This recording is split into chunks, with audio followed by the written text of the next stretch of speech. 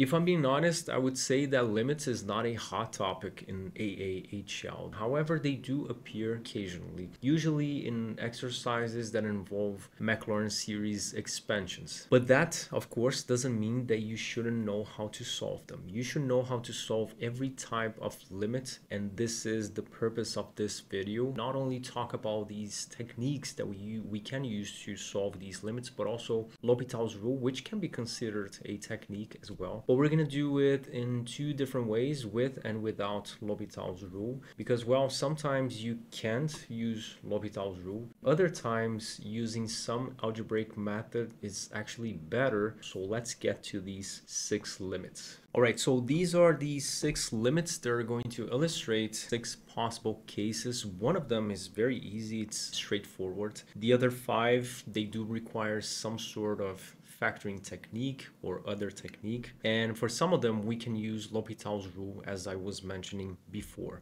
Do know that they're not in increasing order of difficulty.